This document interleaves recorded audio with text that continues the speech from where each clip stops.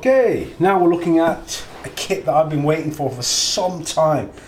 If you haven't worked out now, I am very much a fan of Russell's Soviet vehicles, and I do have a strong affinity for engineering vehicles as well.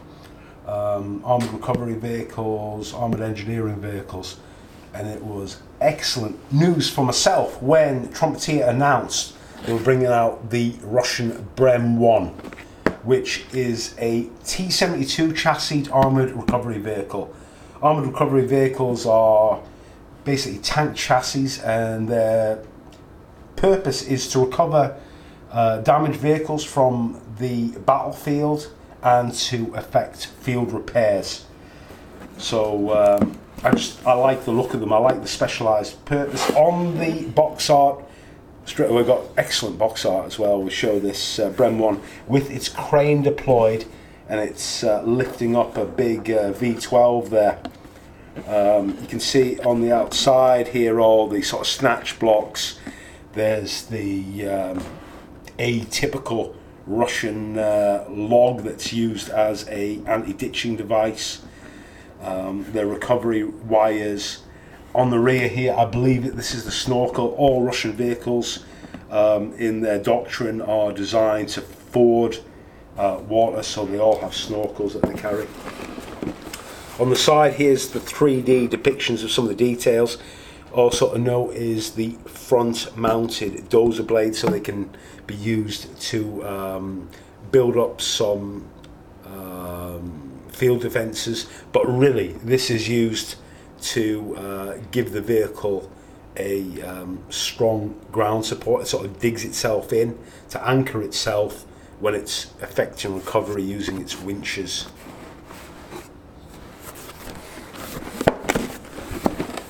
Then on the side here we've got the schemes. There's 4 schemes, and all of them have got the they've also got, every single Trumpeter kit, they all seem to have the same camos, and I don't know how accurate they are. I'm starting to really doubt them, because I do look a lot at references and try and find as much as I can about a vehicle prior to a build, and I find on Trumpeter you always have a, the grey, the black, the green. You've got a green which is going to be accurate. Always have 2 shades for some reason. And then you've got this sort of scheme that I first saw on the vehicles that you saw at the Russian May Day parade. And it's pointing out photo etch fret and a decal sheet. Again, it's generic. It's got a couple of numbers on it, unit numbers, and then it's got that Nistoi pod streloi.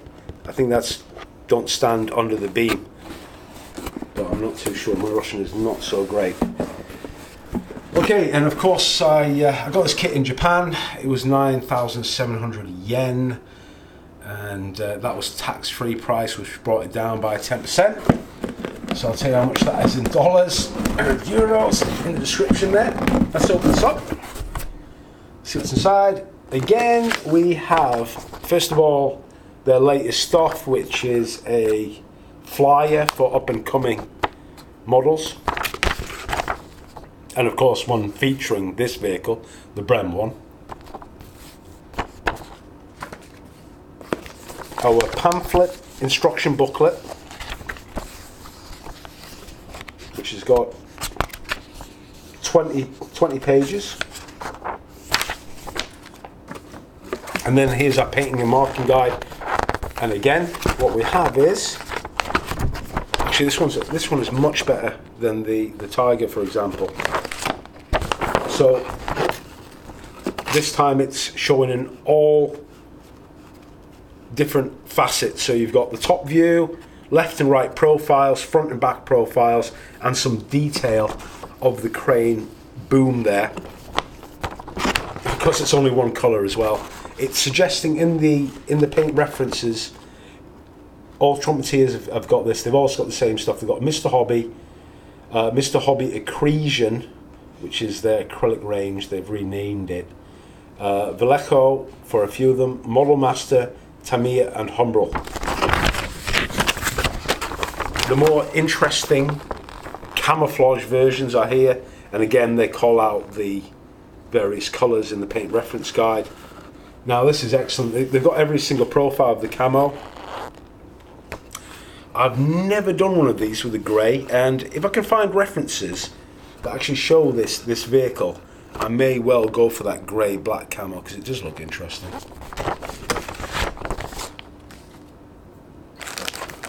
Okay, and one side of the box you've got the sort of hero parts, as I like to call them, which are the sort of slide moulded bits and pieces.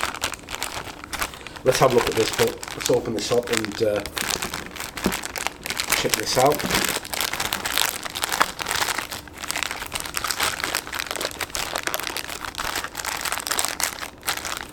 We've got a few pieces jammed inside here. First of all, they've got the like zip box, and this looks like some parts of the crane.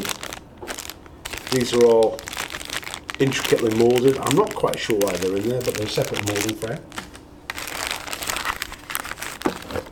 They've got all the wires here.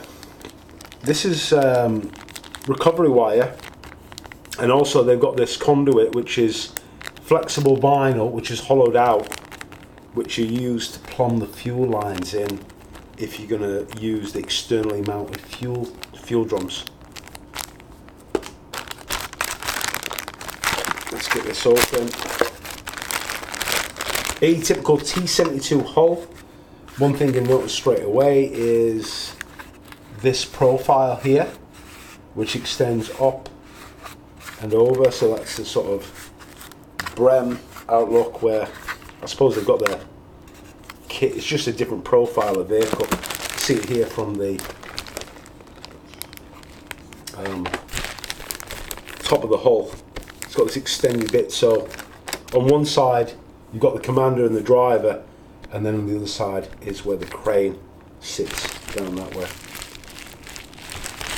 We'll open up these sprues in a minute for you to have a look at. There's some other bits and pieces, some detailed parts here, which include, I think that's the deck part on the top. I'll show you what I mean. Just up here, where this zip box sits on. Quite nice moulding. It's got like a diamond tread pattern, anti-slip. There's a 12.7mm self-defense weapon or anti-aircraft defense weapon. 2 sprues of transparent parts for the optics and periscopes, etc. Don't know why I've got 2, but I have. More zip boxes. These are slide moulded, so you don't need to construct them. They're all built up, ready to go on. And I'm pretty sure, again, that is this big box that sits on here. Decal sheet, nothing to notice there, just generic numbering. There's nothing special. They're all white markings. Here's this is in like a rubberized vinyl sort of material, and it's the anti-ditching log. You've got a mantlet there for a T-72 for a normal version, and there's the shell catcher for the 12.7 HMG. There's drive sprockets and the idlers. Photo etch fret, pretty small, and all that you need. So it's got some engine grill stuff. It's got some stuff for the to retain the anti-ditching log, and some small fixings. They look like yeah, they look like bolts or something. Let's open these sprues and I'll show you the details. Okay, let's start looking at the sprues in detail. First one I want to point out is the crane boom, which is like one large single piece moulding, which is going to help alignment, etc. And there's a coupler there. I think that's the engineer's coupler there. See, there's going to be details that go on underneath, but the fact that they've got this as one piece is going to make things pretty simple. I thought they were going to do this in photo etch. This is the indicator for the swing of the arm, and as you can see on the instructions as well, they have it indicating down there. I need to check that. If that's 0, that would be right, but I would expect that to be, I don't know how that works, but I thought that would be pointing straight down when it's not being. I thought this would be indicate the angle of swing, but I'm not too sure.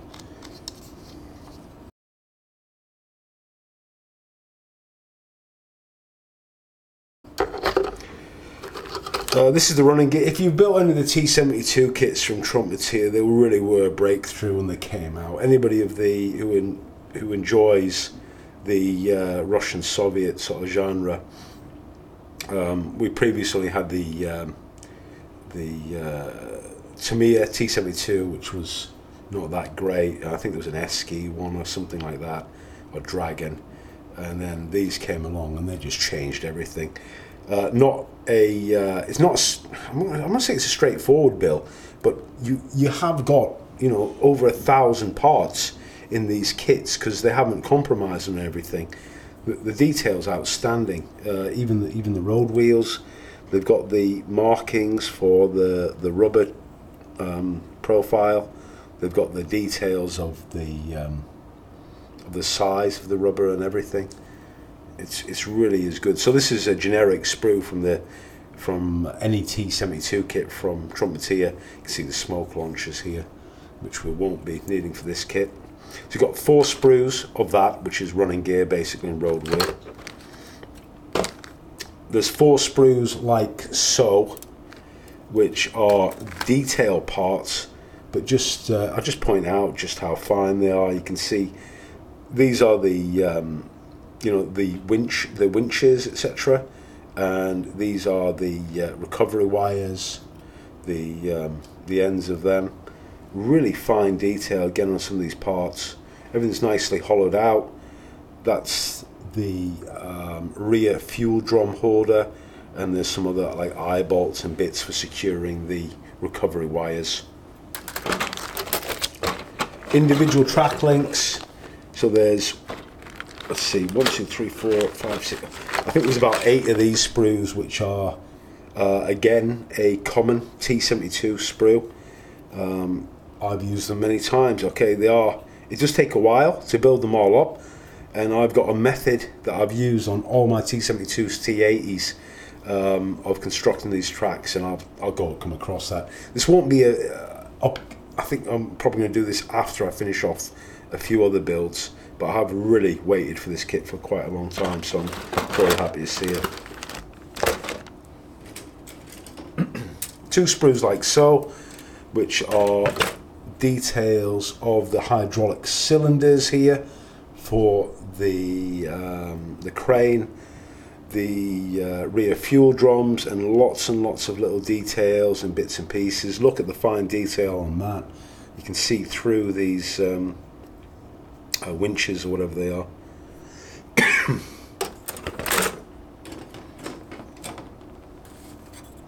Just point out, Trumpeter, one great thing about them is very solid cardboard boxes and excellent packaging.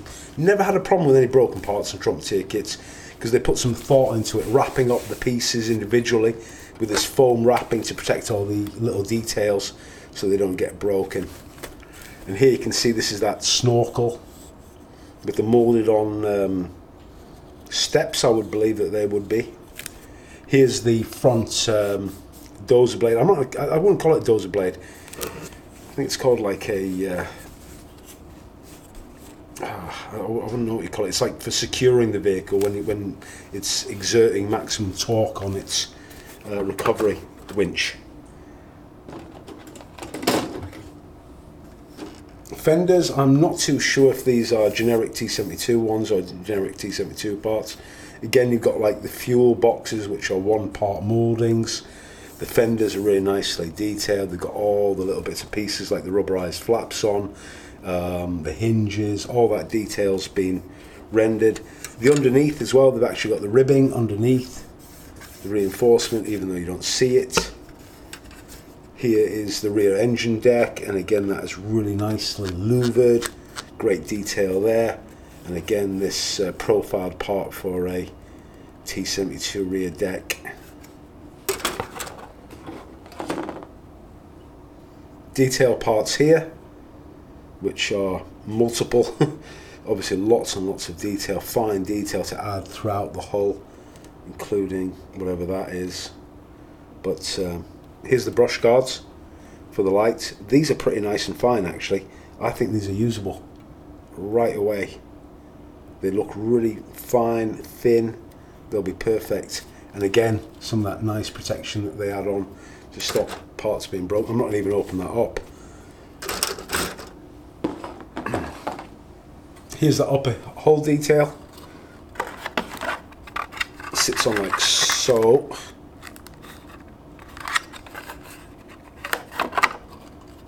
Again, it's like pretty bare because all the details are on the sprues. You have to add them all on. And a fuel tank there. Like you see, it's like one of those T-55 style ones, and I think that sits up on top. I think it might be something to do with a generator, and that's why it sits up on top as a separate fuel supply. Just point out this sprue here. I'm not going to get out of the bag, but this is, I think this is a zip box that you make up. So some of them are 3D, and the other ones are parts that you make up. So let's go through the instructions. Last point. Oh, sorry. I'll just point out here. There's some poly caps as well. Poly caps are absolutely pointless on this model because you don't need them. Everything will be locked solid. Okay, final part of the review. Let's have a look at the instruction booklet from Trumpeter, which always is a booklet as well. We've got the sprue layout mapping with all the parts that are inside the kit and telling you how many of each sprue there is, and all the little details like the polycap, the brass wire and the photo etch, all that stuff's mapped out there, so you know you've got everything. Starts off with the construction of a lower hull. All this is a typical T-72, and we come up to the tracks by stage 5. It's telling you to add polycaps early on in the build. You won't need them except to secure them onto the axles, and then it actually does show you in profile how the track is meant to sit. Slight sag, but yeah, one thing to bear in mind as well with these vehicles is there's no side skirts, so I'm not going to get away with my usual trick of building up half a run. I need to do the whole thing, and that's going to prove a bit of a challenge for painting, but we'll overcome it. Up to the upper hull here, details going on, clear parts for the periscopes, etc. The fenders get constructed. It's calling out when to make holes, all the details. Instructions are really clear. Just make sure, sometimes you might want to look ahead a few steps if you can't see where a part fits, but I can't see any examples like that. Basically by stage 10 we've really got a BREM constructed with even that front blade on mounted, and then we're on to detailing the upper hull with all these intricate details, parts, winches, snatch blocks, everything's going on there. I like this call out here. These are the recovery wires, and each one of them is called out with the exact length, so 112 millimeters down to 68 millimeters, and this is probably up to scale on here, so it's telling you how these go on. They're numbered 1 to 5, and then on this sequence here you can see how they lay out, so it actually shows you exactly how they are positioned on the hull of the tank when the recovery wires are not being used. The self-defense HMG is built up in stage 13, the couplers, and then this is this deck that I was pointing out, which is all built up there. In some examples, I think, of the BREM-1, you will not see that zip box up there. You'll see this point empty, this cage area empty, and I wonder if they use that to carry spares or anything, but you need to really check your references. Stage 17, we're building up the crane, and it shows you again to use the brass wire, and it's got a full diagram showing you how you locate the wiring within the crane itself. Quite a lot of detail there, hydraulics, etc. for the rams. So we've got, see, what, 4 steps of instructions just for the crane. Stage 20, we fit the crane, and also that zip box is up to the upper hull. And then just final details. So 21 pages, 22 we finish off, and there's the snorkel box getting fitted on. Snorkel is fitted on there. Okay, let's point out something very quickly. Oh, and sorry, another detail here. If you fit the rear fuel drums, there's the plumbing instructions, and it shows you the duct, how that's used. On the box art, you'll see that the rear fuel drums are not fitted. Let's just point out something quickly. Have you guys seen what's missing? On the box art, you've got a fully deployed crane winching up the engine. In the instructions, there are no call-outs whatsoever on how to build up the crane deployed or how to use the various recovery gear. So can you do it or otherwise? I'm not honestly too sure if this works or otherwise. Let's just flick back in the instructions. Is it snap fitted onto there? Is it glued onto there? I think it's actually just glued on. I don't think there's any way that this crane arm can be shown in the used position unless you modify the kit. So anyways, that's the BREM-1. I hope you enjoyed the review, and stand by for some builds coming up pretty soon.